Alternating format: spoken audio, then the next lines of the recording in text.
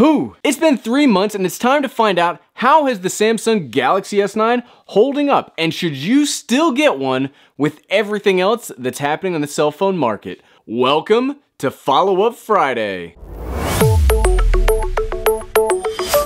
What's up everyone, I'm the Everyday Dad, and if I can figure it out, you can figure it out. Now, I'm a long-time iPhone user. It's not that I'm a straight-up Apple fanboy, I've just really enjoyed the simplicity of the ecosystem, and there are still some apps on it that I really enjoy. However, I hate the hardware, namely the lack of the headphone jack. So when the S9 was announced and it had absolutely everything I wanted built into a phone, I had to get one. Now, I've been using it as my daily driver almost since the get-go, and let's talk about how that's been. Now, I had a huge script written out talking about all the technical stuff of the phone, but let's really talk about the things that I like and the things that I really hate, because there's one that's so bad, I am probably gonna tell you not to get the phone. We normally start out with the negatives, but let's change it up by talking about the positives this time first. The build quality is amazing, seriously. It feels like a very high-end piece of technology that is just covered in quality glass. Glass?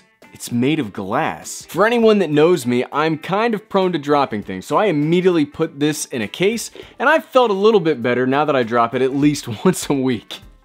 Seriously, get a case. Next, in use, it's super responsive and very easy to manage all of the applications. That's not a huge positive, as most even budget phones these days operate really well, so I'm not really going to cover the internals of the phone other than it works really well and it's a nice version of Android. The screen is beautiful. There's no other way to put that. I thought the Infinity Display was more of a gimmick than anything else until I saw it in person and I started using it. It's so high resolution that all my other devices, namely my iPhone 7 Plus, look terrible in comparison. I also love the headphone jack. Holy cow! Who'd have thought this could be such a great quality of life inclusion? I mean, seriously, do phones need to be so thin that we can't include a headphone jack? Now, in all fairness, I use my AirPods as much as the next gear junkie, but I also like using my wired headphones from time to time, and there are just times when I want wired headphones and I want to charge it and I don't want to buy a crappy cheap dongle.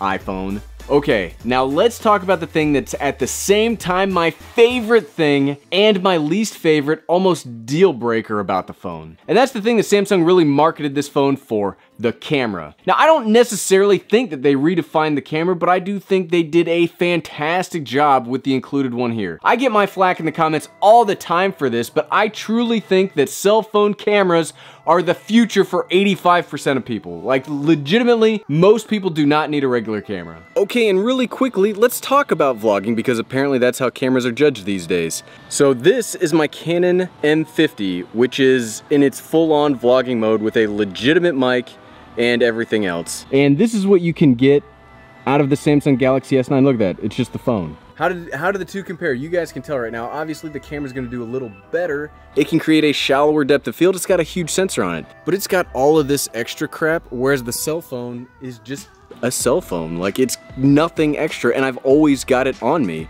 That's where you have to determine, like, what are your requirements and what is just nice to have because you've got it on you. Do you really need to spend the extra money on a camera?